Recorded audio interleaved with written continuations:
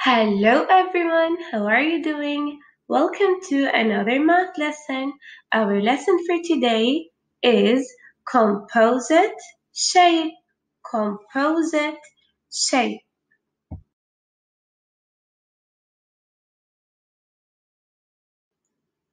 When I say composite shapes, I mean putting shapes together to create a new shape.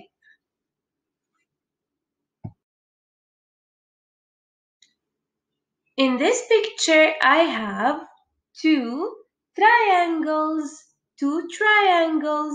the red one and the yellow one, and we combine them together to make a new shape, which is a square, a square. Now here we have two trapezoids, two trapezoids, and we use them and combine them together to make a hexagon, a hexagon. And in this picture we have two triangles, and one rectangle, and they are used to make a trapezoid. So you are basically putting shapes together to create a new shape. This is what we call composite shape. Composite shape.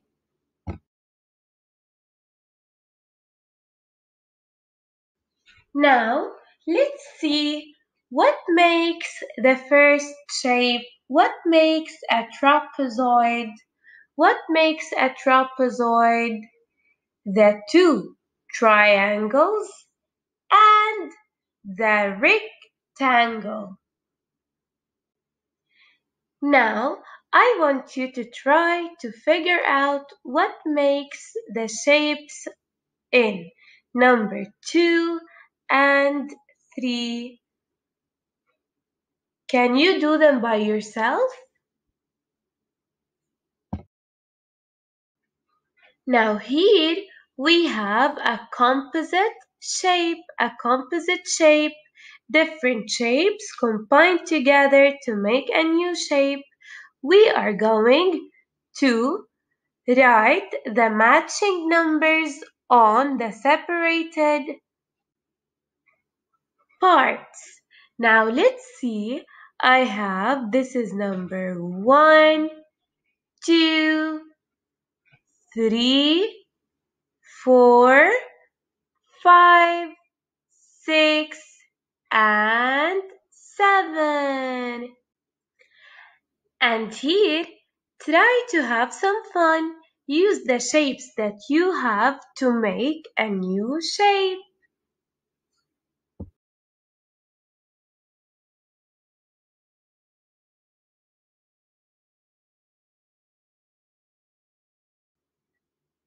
Now, Nancy made this composite shape.